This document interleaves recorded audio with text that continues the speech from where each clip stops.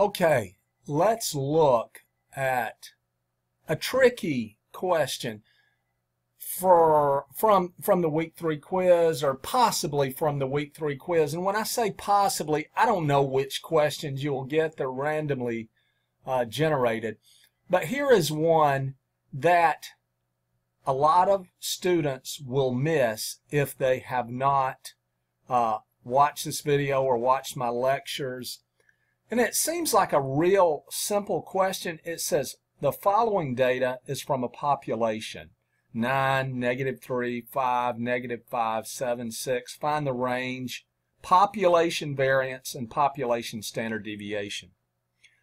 Minitab gives you the sample variance and the sample standard deviation, but it will not give you the population variance and the population standard deviation. I've talked to the folks. They're working on inputting that or getting that as part of the software.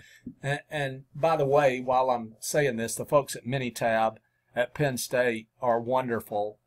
They're not at Penn State, but that's where their headquarters is in that State College area of Pennsylvania. Great folks, very responsive when you call them and ask, hey, how do I do this or how do I do that?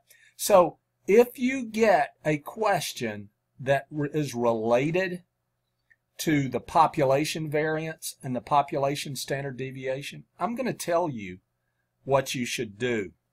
Okay? Don't go to Minitab. Go to Excel. All right? Hang on just a second. Let me pull up Excel. You don't have to label it, but I'm just gonna label it data here. Let's put those numbers in.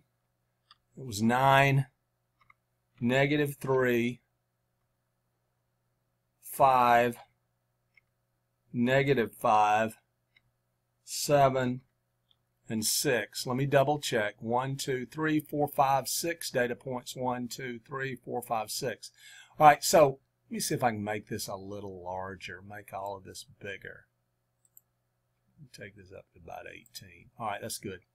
All right, first of all, I'm going to write here range, population variance,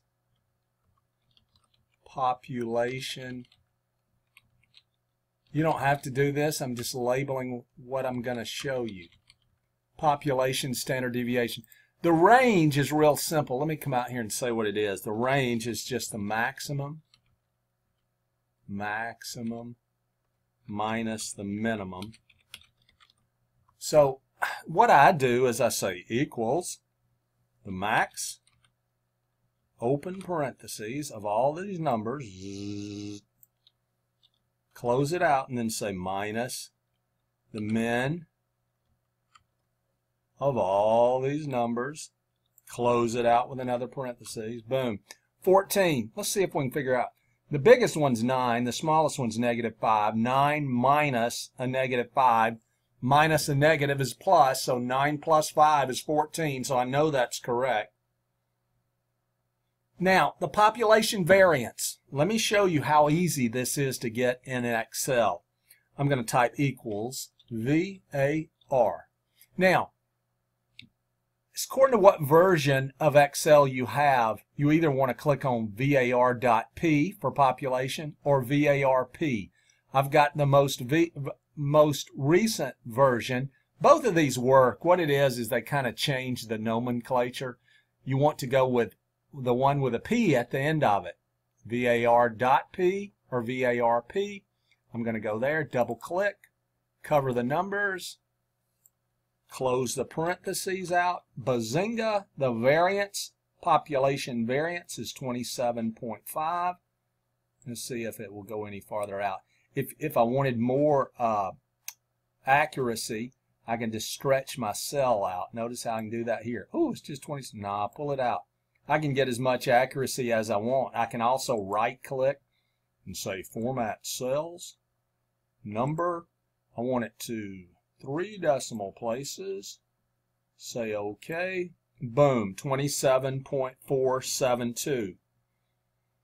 Now let's get the population standard deviation. I'm going to say equals STDEV the one that ends in .p, or if you've got a older version, stdevp.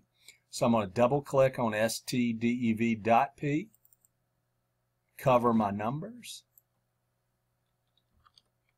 close it out with a right parentheses, 5.24. All right, I'm going to round that to 3 decimal places. Right click, format cells, number.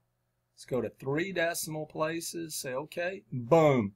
Now, if you want to check that, you don't have to check it because I'm telling you they're right. I'm going to come over here and make sure. I'm going to say equals this number, so I'm going to click on it, squared. The standard deviation squared is equal to the population variance. Notice, I nailed it. So, anyway, if you get a question like that asking you for the population variance or the population standard deviation, open Excel up and rock this question.